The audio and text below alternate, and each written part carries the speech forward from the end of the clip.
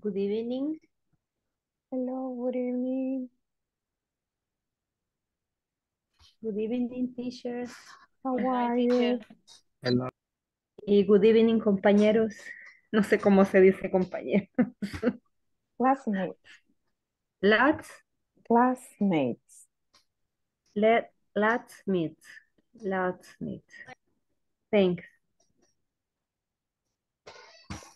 Okay, good to see you. Fine. It's very hot today. Yes. Okay. We're going to start because today I want to finish section 3. Okay, section 3 because tomorrow you have to complete the section, right? So we are going to cover today all the topics. So we have a lot to work.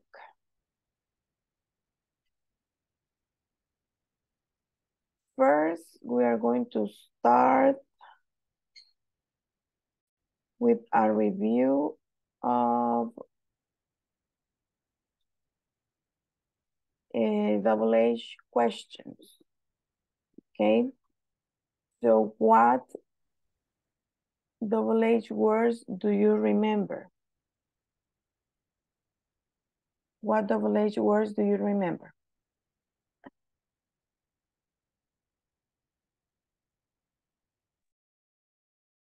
Double H words, tell me. Está preguntando lo que vimos ayer. No, eso lo vimos la primera semana, la primera semana de clases.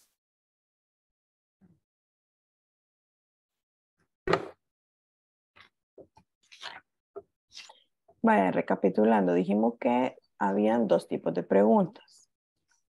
Yes, no question and double H questions. Yes? Ok.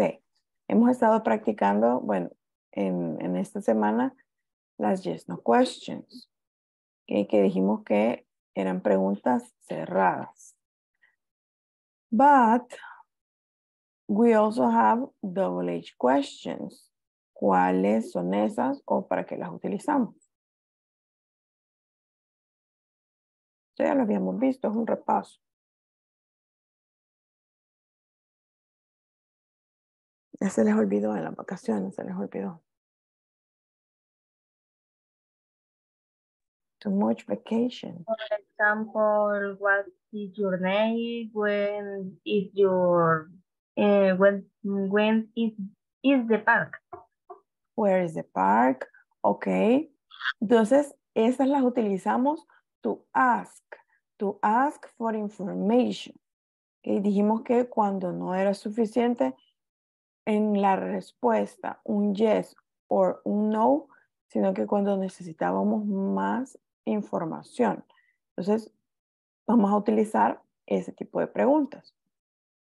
And also, they are called open questions. Okay, son las preguntas abiertas because you cannot control what the answer will be. Okay, the answer could be anything. Okay, puede ser cualquiera. No tenemos control sobre la respuesta. Yes.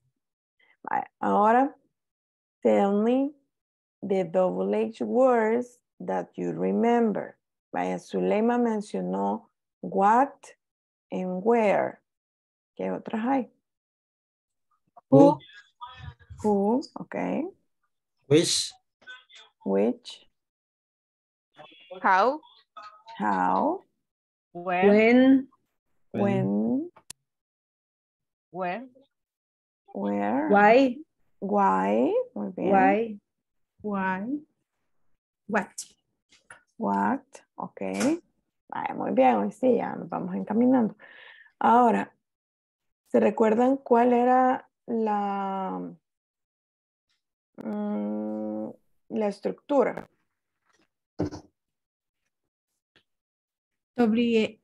WH. question, double word, ajá. Después, To be. Verbo to be, verbo to be, pronoun ok. más complement. Complement. Ok, ok, muy bien.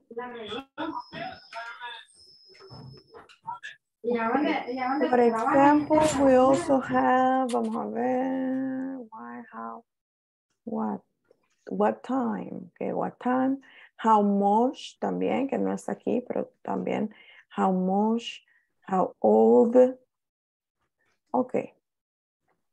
Y dice que este tipo de preguntas, cuando utilizamos el verb to be, no necesitan un main verb, que es lo que les decía, sino que solamente con el verbo to be, ese es suficiente. Y no necesitamos añadir un verbo principal u otro verbo a la oración. ¿Ok? Muy bien, vamos entonces a hacer esta práctica. Okay, the words are in disorder. And you are going to tell me how we are going to order them. Okay, number 1, Christian. Number 2, para que vayan pensando, Violeta. Y number 3, Zulma. Ok, empezamos con Christian. ¿Cómo iría? Teacher, ¿puede hacer un poquito más grande la pantalla, por favor?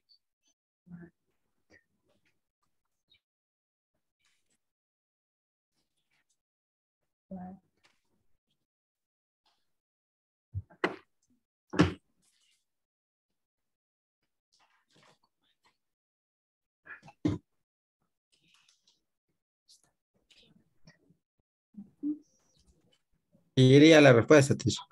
Yes, permítame.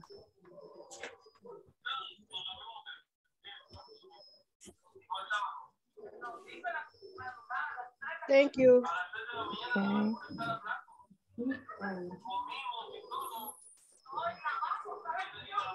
Espérame, Jesús.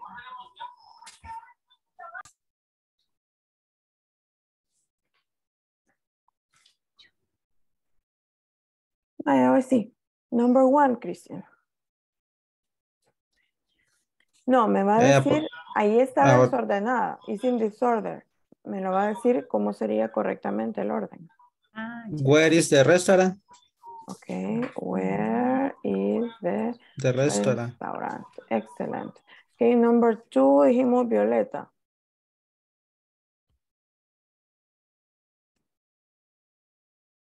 Where is the conference on Monday? Where? When is the conference on Monday? When is the The conference.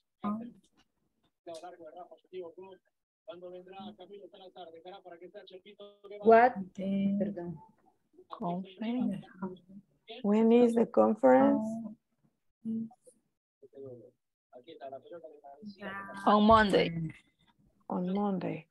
Yo creo que ahí sería where. On Monday. Creería, porque, o sea, si está diciendo ya de una sola vez el día, no tiene lógica. Where? Así que, ajá, le vamos a cambiar por where. Where?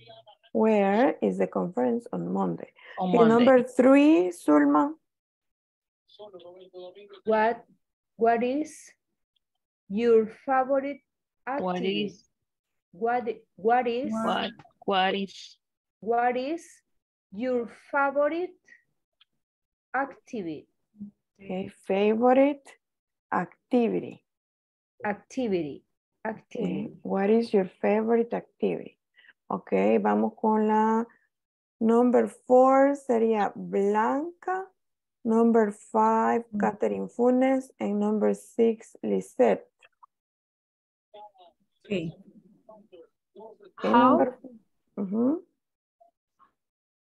How is the weather today? Excellent. How is the weather today? Number 5, Catherine.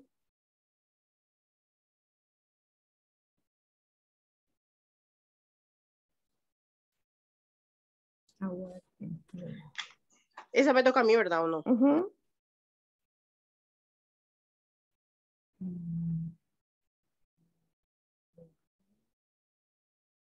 How are the new employees? How are the new employees? At work. Okay. Number 6, Lisette. We are you at work. Why? Why? Mhm. Why are you at work? At work. Excellent. Okay, number 7, Mirna.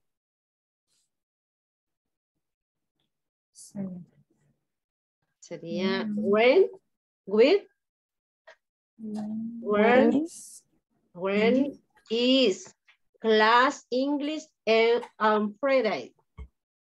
When is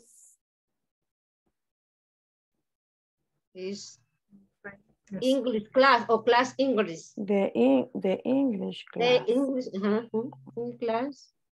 The English And class. Friday. Good morning. Good morning. Good night. Hello. Hello. Friday. Ok, creo que igual vamos a dejar. O quitamos, podemos quitar el día. Okay, when is the English class? When is Porque no podemos preguntar when cuando ya en la misma pregunta va. Ok, number 8. Ana Ruth. Number 9, Catherine Portillo. Number 10, Adriana. Who are your co-worker?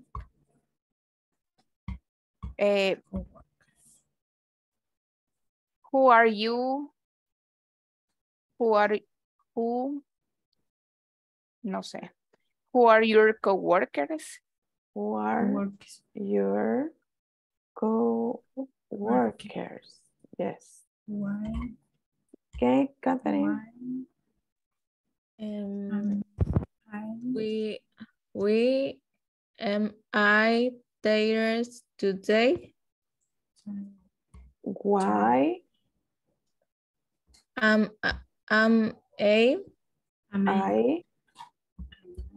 am tired today. Tired today. Okay. Why am I tired today? Okay. Number 10, Adriana. Who is favorite his singer? Who is Favorite his singer? who is her? Who is her? Her favorite His, is perdón, his. his. Mhm. His favorite singer. Singer, yes. Okay, 11, Zuleima, and 12, Wendy. How old is Carl? How old is Carl? Okay.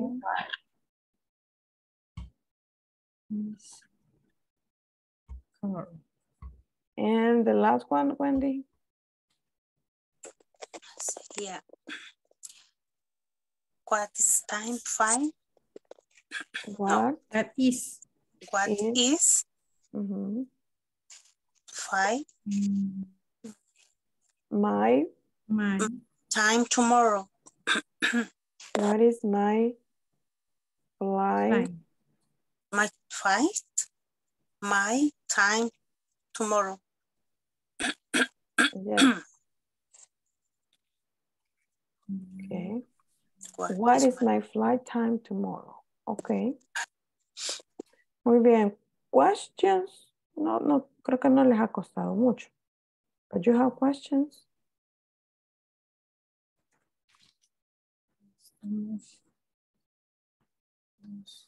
No. Teacher, Yes. Esa palabra coworkers que significa. Co-workers is Compañero. the people you work with, your partners at work, con los que trabajan. Como compañeros de trabajo. Yes. Teacher, perdón, esto que estamos haciendo ahorita, estos ejercicios, no están en la plataforma, ¿verdad? No.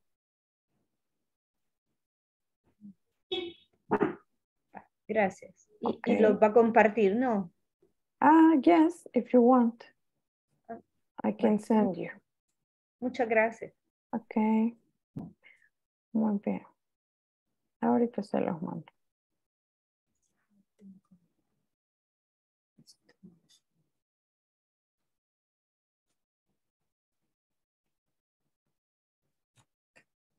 Ahí está el link. Ahí pueden leer también. Pues, les puede servir para repasar lo que estábamos viendo de qué tiene el significado de cada palabra.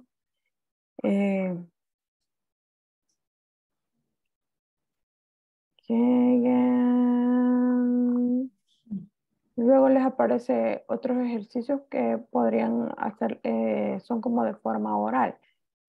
Okay, when you want to ask information with your partners, okay, with your partners. Okay, entonces aquí les aparecen como las ideas de lo que van a preguntar y ustedes tendrían que armar las preguntas, okay, usando siempre las double questions. Ok, ese sería entonces con respecto a las double questions. Veamos los...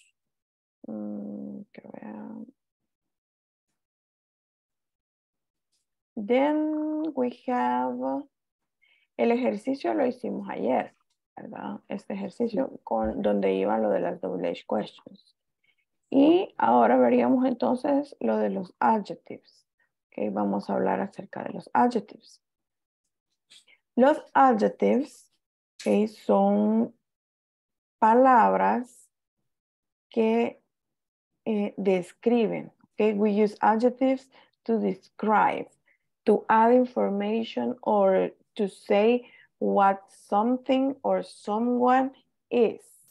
You can use an adjective to describe people, places, things, animals. You can describe any noun, cualquier nombre. Usted puede describir o explicar cómo es cualquier nombre. Okay, in this case, we are going to make descriptions using two types of adjectives. Okay, hay diferentes tipos de adjetivos, pero para esta section vamos a hablar acerca de los personality adjectives y los appearance adjectives. Okay. The personality adjectives, okay, are, okay, well, in general, lo que les estaba diciendo, ¿verdad? Que los adjectives modifican, modify los nouns or pronouns. O sea, cuando decimos modifican es que añaden información, dan información adicional acerca del noun en la oración. Entonces, here we have some examples. Beautiful, crazy, fluffy. Okay. For example, this is my cat. Pero si yo quiero decir, ¿cómo es mi gato? Okay, this is my fluffy, gentle, most caring and loving cat.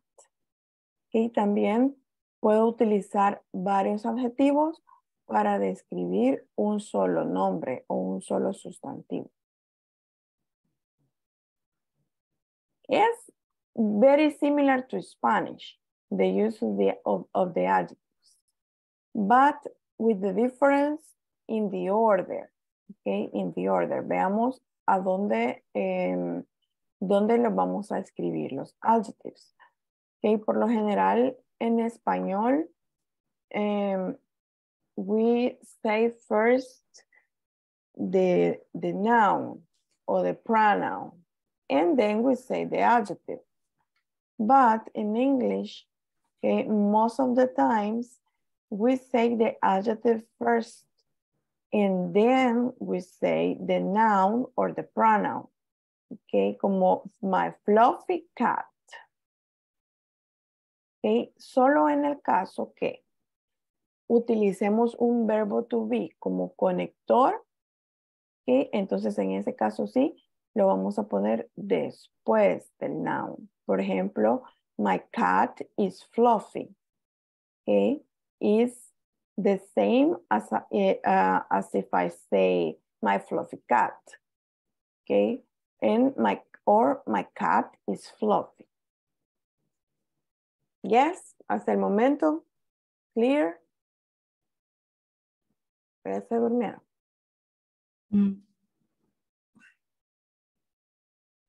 Vaya, entonces veamos los questions. It's clear what is an adjective. Perdón, teacher, la información que usted nos está dando, a mí la verdad me cuesta bastante porque no hay palabras que no entiendo, pero está siempre en la plataforma. Esto es de la plataforma. Esta es adicional. This is, en la plataforma está como condensado, but if you want to read more, I'm going to send you the link. O sea, está el tema en la plataforma y hay unos cuantos ejercicios y en los videos hay unas explicaciones cortas, pero digamos que no tan detallado. Entonces, bueno.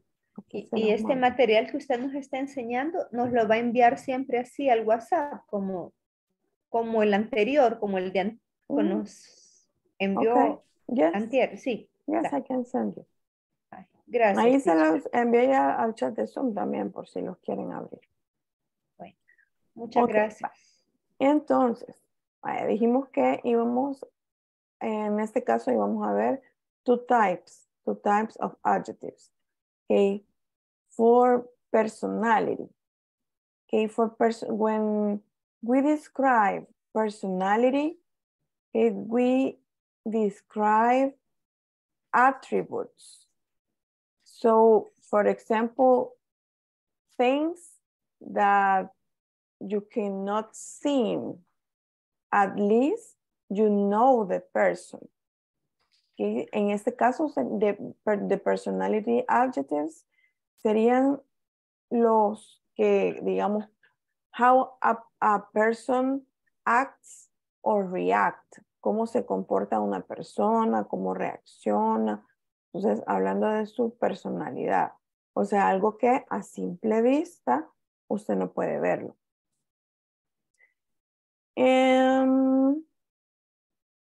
Y lo que decíamos de que puede hacer observaciones acerca de age, color, material. Veamos. These adjectives could be, okay, when you describe a personality, okay, this could be a positive personality, like the teacher is very energetic or the teacher is very kind. Okay, it's a positive adjective. But also you can describe a negative personality, okay, like he is very angry, or she is anxious. Okay, so we have positive and negative adjectives. Okay, this when you use a positive adjective, okay, you are creating a positive image of the character. In negative adjectives, on the other hand, exploring the negative characteristics of a person or character. These words are powerful in creating readers' opinions. Okay, so choose the words wisely. Y tiene que elegir, dice, como sabiamente, porque eso va a crear una opinión acerca de lo que usted está describiendo, de la persona que usted está describiendo. Entonces, aquí tenemos some examples. These are positive adjectives. Okay, por ejemplo, les voy a mencionar algunos, because they are a lot. Okay, pero les voy a mencionar algunos que, digamos, podrían ser de los más usados. Okay, for example, we have good. Okay, good. He's a good person. Okay, he's nice or she's nice. Creative, adventurous, okay, self-confident, okay, confiado, self-confident. Sensitive, okay, sensitive. Organized. Entonces son cosas que describen personality, que cosas que usted no puede ver a simple vista a menos que conozca a la persona y la haya tratado. Honest, honest. Smart, patient, humorous, persistent, brave, okay, brave. Brave, it's valiente. Talkative, okay, easily talks to people. Bright, efficient, energetic, intelligent, polite, okay, polite es educado. Calm, popular, a ver, chatty, okay, chatty is a person who talks a lot. Okay, de los que se detienen en cada esquina platicando con alguien cuando van a la tienda. This is a chatty person. And loyal, friendly, funny, and romantic. Okay, this is important. Gentle. Okay, gentle, it's caballeroso. Okay, y ahí hay otros. Then we have the negative adjectives. Okay, we have aggressive, impolite. Okay, teníamos polite como positive y su forma negativa, impolite. Okay, para algunos hay directamente un positivo y un negativo, pero para otros it's a different word. Okay, anxious, arrogant, bad-tempered, indiscreet, que siempre anda como diciendo cosas salidas, indiscreet, dishonest, okay, vimos honest, dishonest. Boring, irresponsible,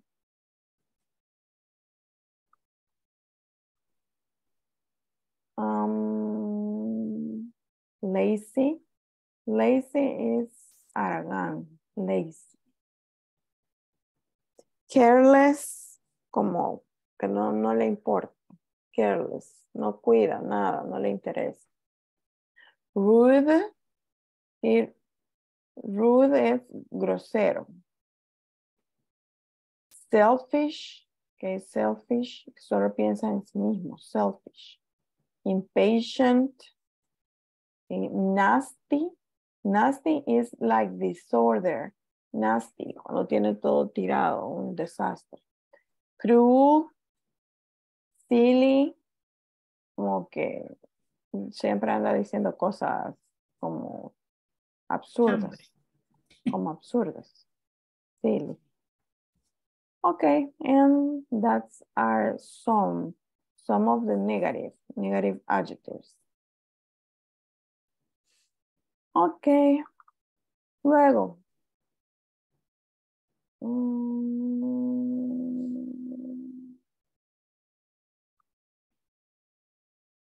Veamos los ejemplos que les aparecen en la plataforma. Bueno, in the material. And we are going to classify. Y el otro tipo de adjectives sería de appearance. Okay, esto sí, son para describir como things that you see. Okay, how is a person but outside? How is it look?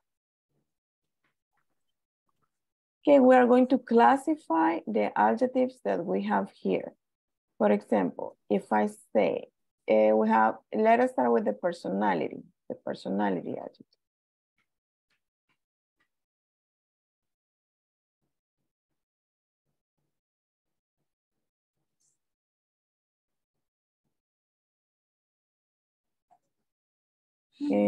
First we have funny. Which other personality adjectives you can see? Está pidiendo un ejemplo de los que están acá. De los que nos acaba de decir. No, de los que están en el manual. Algunos se repiten.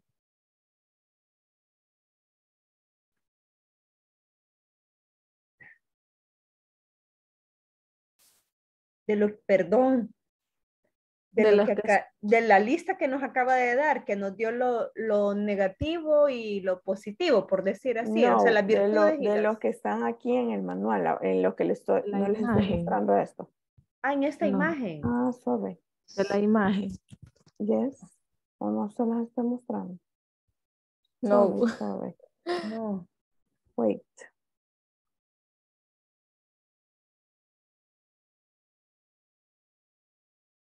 I see. Yes. Yes. Okay. Okay, tell me the personality adjectives.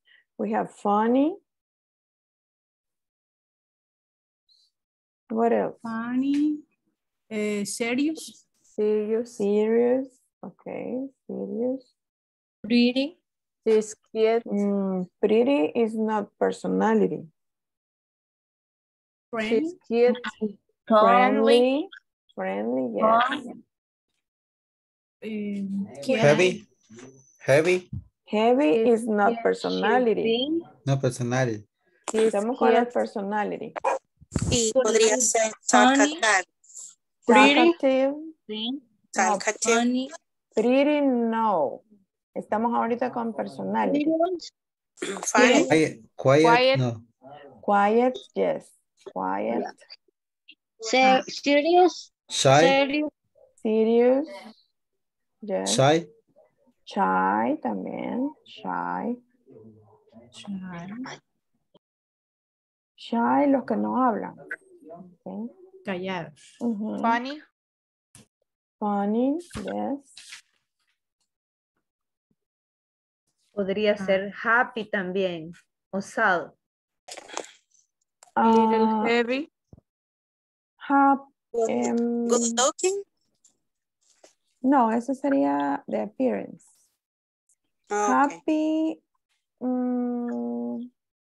Yes. Pero happy es más como... es triste. Sí, pero esos son más estados que adjetivos. Ajá, happy es un state. Igual que sad or an emotion. Pero por ejemplo, vea, la clave es, recuerde que los adjetivos, bueno, sí podría decir he is a happy person. Por ejemplo, he is a happy person. Persona contenta. Yes. Podría usarse. Muy bien, ahora vamos con los de appearance. De appearance.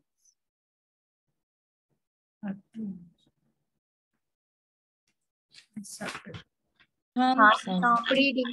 Handsome. Okay, handsome is for Little heavy. For men. Pretty. Short.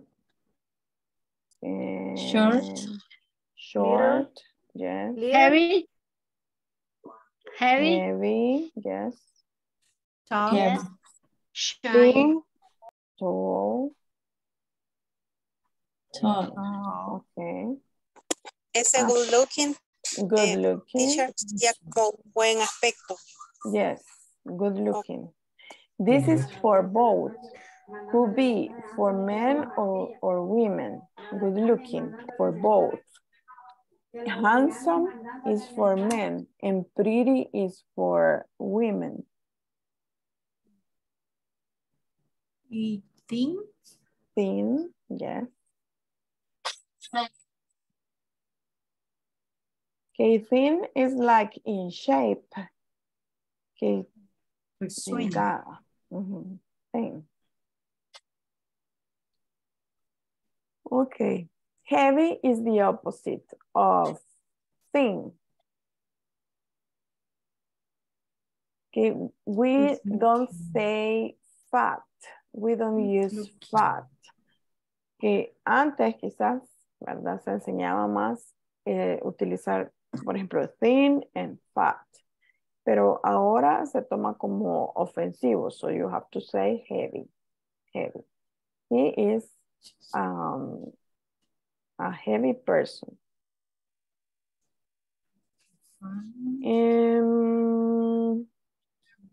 Questions about meanings, significados?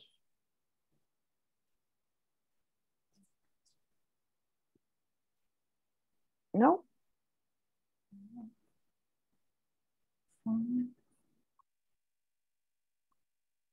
It's clear. Yes. Okay.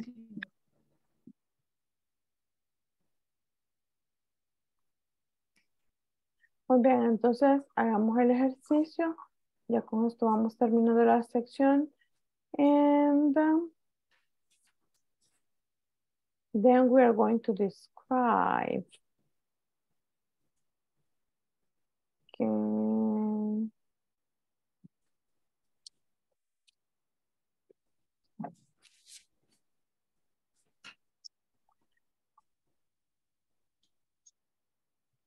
Hagamos el ejercicio para describirla, para terminar la...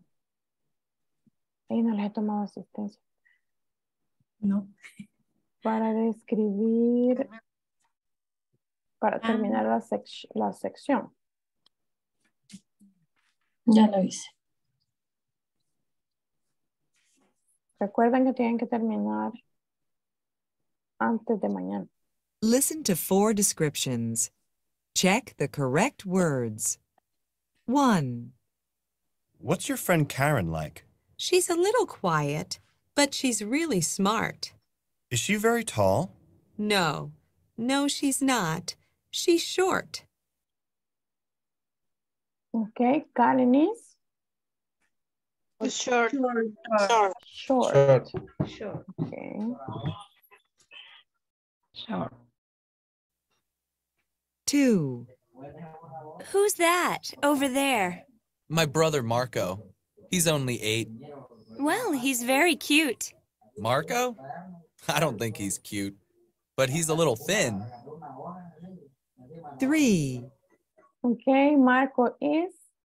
Thin. Thin. No, thin. And number 3. Wow, who's that? She's really pretty. Oh, that's my girlfriend, Elena. Really? What's she like? Well, she's pretty, and she's really friendly. Okay, Friendly. Friendly. 4. What's Andrew like? He's a little heavy, but he's very handsome. Is he funny? Funny? Well, no. He's not funny, but he's very handsome. Okay, Andrew is? Serious. Aunque no lo dice. No lo dice, pero sería the opposite.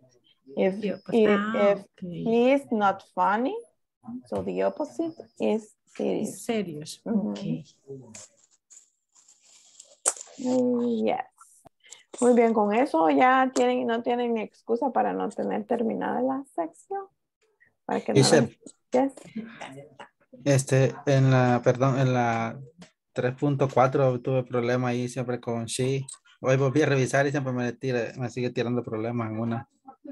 No sé si estoy poniendo mal la de las que respuesta. hicimos ayer. Creo que Son sí. dos, también no me las agarro.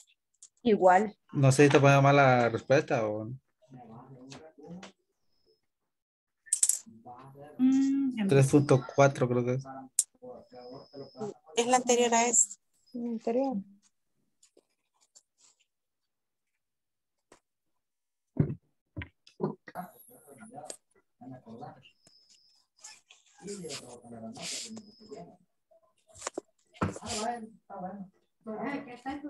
De ahí del middle term, ¿tienen alguna pregunta? El middle term creo que... Yo sí creo que todo me sale bien, solo ahí que me dio problemas en la 3.4.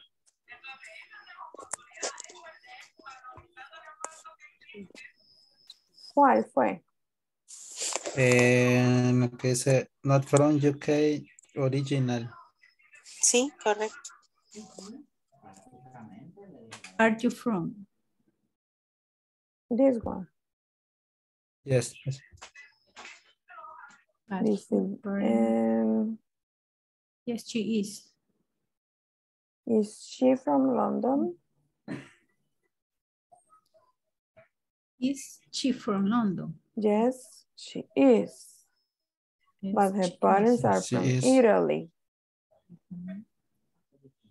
¿Y cómo le puso usted? Ah, pues sí, estaba poniendo mala ya. Y no le puse she is. Porque luego cambia a los parents. Sí, ahí se refiere a los parents, ¿verdad? No, O sea, no es primero termina, ella. dice que yes, she is. She is. But, y luego hace un contraste, hace un cambio. Her Allí me parents, confundí, porque cuando dice not from UK originally, creí que se refería a ella. Porque como dice que los padres son de Italia, creí que se refería a ella que no era originalmente de UK. Ahora aquí is Laura from the USA? Is Laura from the USA? No. I'm not. She's not. No, she's not. She's from the UK. Is she from London? Yes, she is. She is. Okay, but her parents are from Italy.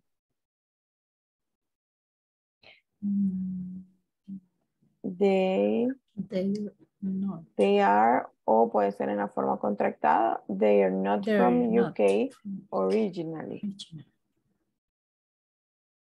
Yo tuve problema en la que sigue, después de Laura's, donde dice not, ahí no entendí qué ponerle. Ahí sí, yo sé que es first no. language Italian. No, it is not. No, it is not. It is not. It is not. Pero ahí, en esa otra ahí, abajito, esa sí no sabía qué ponerle, donde solo dice English. It is English. Pero fíjense que yo lo puse así y no me agarró. Con mayúscula. Sí, con mayúscula la primera ahí. It is. O la forma contractada. It's. Y también a donde dice from Brazil. Esta. No, esa. Ahí. They're from Brazil. They are from Brazil. También. No sé por qué. Gracias. Okay. Sí, yo acá ya que me había confundido. Creí que se refería a ella y a los parents. Yes, the parents. Y lo puse de todas formas y no me lo tiraba, bueno. No se me ocurrió poner de ahí. Bueno, esas están correctas las que acabamos de hacer. Thank you, teacher. Okay. Thank you. Muy bien, del middle term, ¿cómo van? ¿Ya avanzaron con el middle term? Yes. Yes, ya finish. Yes, ya finish. Excelente.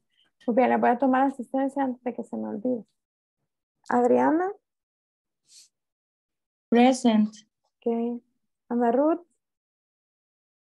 Present. Blanca. Present, teacher. Brian.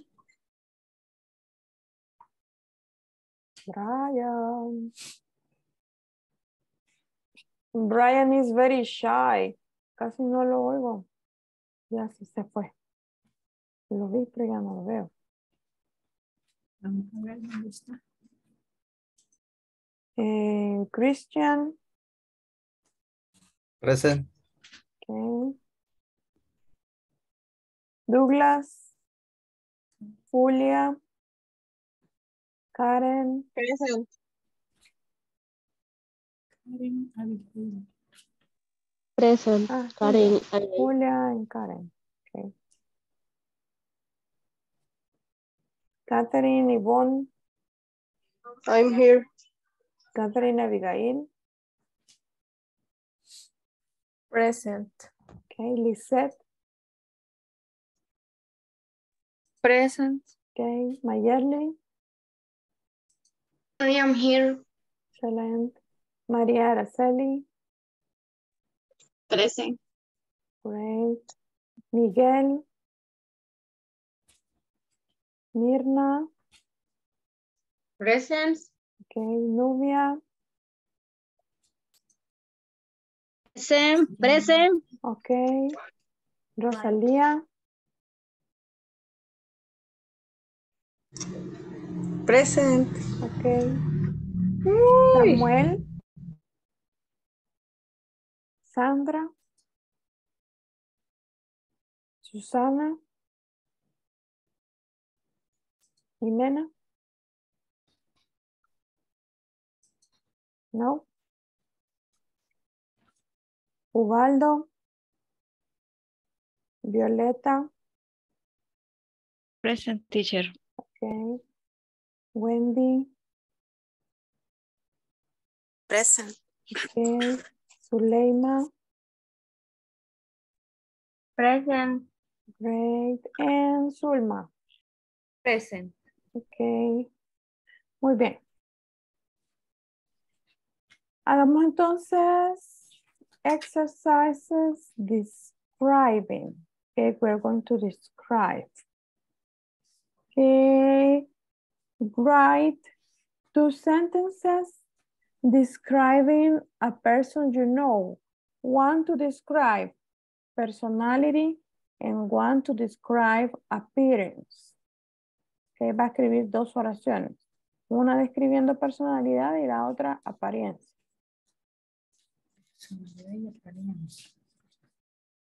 No va a poner solo he is tall. No. My brother is tall, but he is shy, por ejemplo.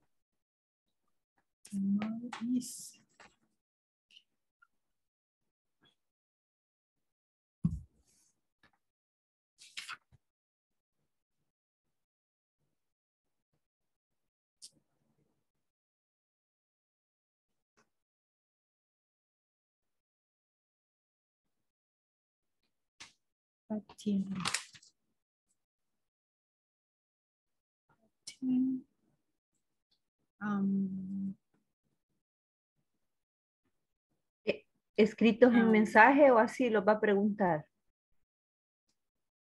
No, you have to type. Escritos.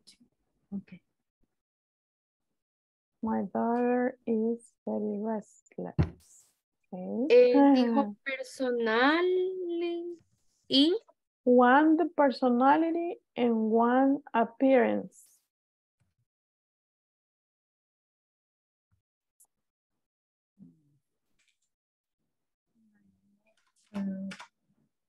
Okay, my neighbor is polite. Is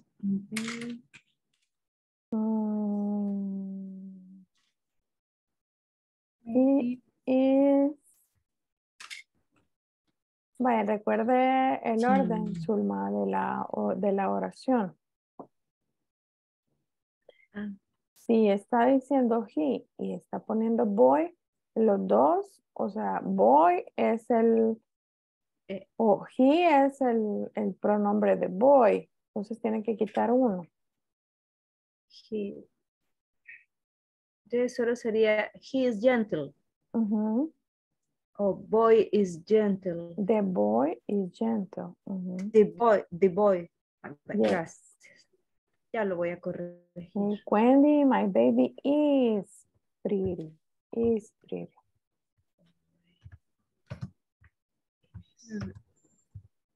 My sister is very intelligent. My mother is fun. My mother is very patient. My mother is friendly, I think. Se le fue una I. My sister is angry. My son is honest. Honest. And polite. Okay. Ellos, brother. My brother is very funny. She is very thin. My sister is tall, but my brother is smart. Okay. En este caso sería and, Zuleima. My sister is tall and, porque estamos hablando de otra persona. Si fuera de la misma persona, bueno, pero como los dos son positivos, o sea, tall and smart, ambos adjetivos son positivos. Entonces, el but lo vamos a utilizar solo cuando hemos empezado con un positivo y vamos a cambiar a un negativo.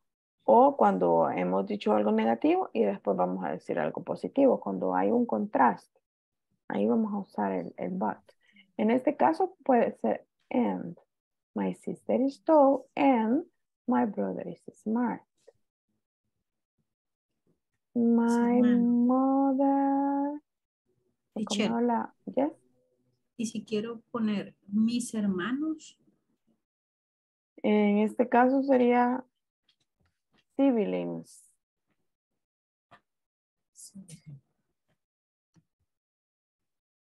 Mis hermanos son alegres. My siblings.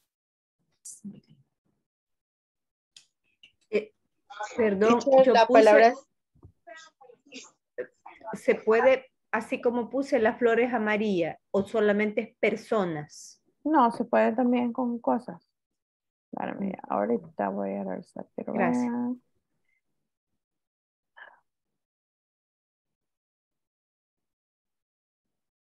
The boy is gentle. My mother is funny, intelligent, and kind. Okay, Catherine. Si vamos a usar más de un adjetivo, al final tenemos que poner and. My mother is funny, intelligent, and kind. My mom is pretty. My brother is very funny. My son is very intelligent. The boy is gentle. My boyfriend is very tall. My family is beautiful. My daughter is affectionate. My sister is tall. My mom is a good person. Wendy, my mom is a good person and very shy. Okay. My friend is nice. My work is perfect. And beautiful. Sería sin el de. And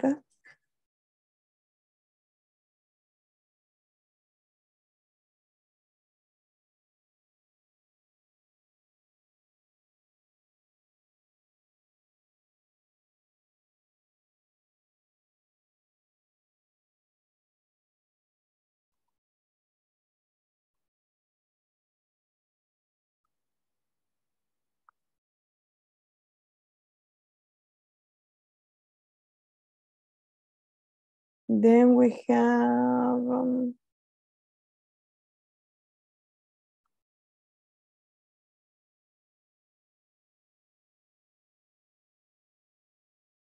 My husband is very tall. I am creative. Lo usaríamos solo si dijéramos I am a creative person. Or I am a creative artist. I am a creative engineer, for example. Si no, solo I am creative. My nephew is friendly. My grandmother is kind. My daughter, I think, Nubia, daughter. Yes.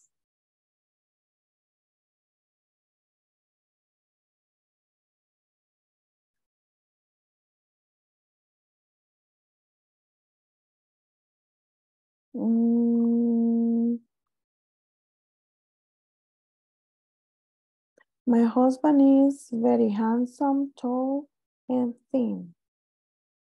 And ahí no podríamos tener dos and. My husband is very handsome, tall, comma, thin, and very, very funny. The flower is yellow. Ok. Pero en este caso, como estamos hablando de personality, bueno, ese sería de appearance. Ok, de appearance. Eso le iba a preguntar. I am friendly. My father is tall. My cat is fat. My friend is nasty. My dog is black. Y está hablando del el dog, es la misma de she is small. Rosalía, my dog is black. She is small. Está hablando siempre del dog. ¿O es una oración aparte?